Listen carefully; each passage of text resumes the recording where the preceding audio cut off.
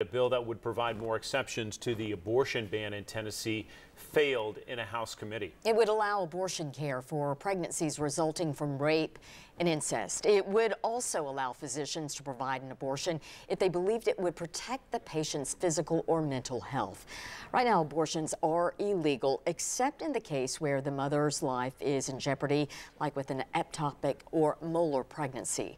The Democrat who sponsored it says this bill protects women and children who face trauma from carrying a child after being raped.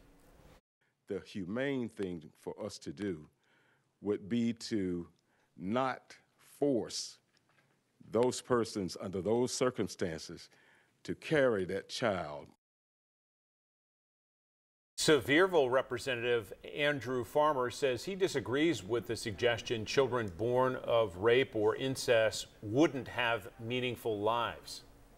There are plenty of lives that are meaningful and purposeful that came from rape or incest. And I can guarantee there are folks today that thank God every day that they're alive, that came from the unfortunate events.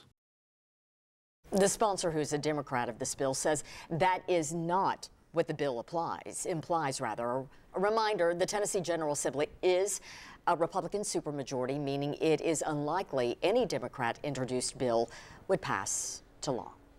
Well, the subcommittee also voted to delay a vote on a bill that would make it criminal for someone to help a minor get an abortion. That includes taking them out of state. Republican Representative from Knoxville, Jason Zachary, introduced the bill concerning abortion trafficking, as he calls it. Action was deferred to next week. New